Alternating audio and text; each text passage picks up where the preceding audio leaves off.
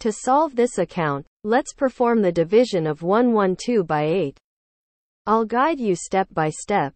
Write the number 112 divided by the number 8 as a fraction, 112/8. Now, let's divide the number 112 by the number 8.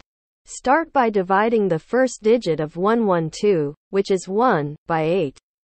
Since 1 is less than 8, the quotient will be 0. Next, bring the next digit of 112 down, which is 1. Now we have the number 11. Divide 11 by 8. The number 8 does not fit into 11, but it fits once into 11 with the remainder 3. Therefore, the quotient for this step is 1 and the remainder is 3. Bring the next digit of 112 down, which is 2. Now we have the number 32. Divide 32 by 8. The number 8 fits exactly into 32, with no remainder. Therefore, the quotient for this step is 4. Now there are no more digits to bring in, so the division is complete. Add together the quotients obtained in each step. In this case, we have 0, 1, and 4.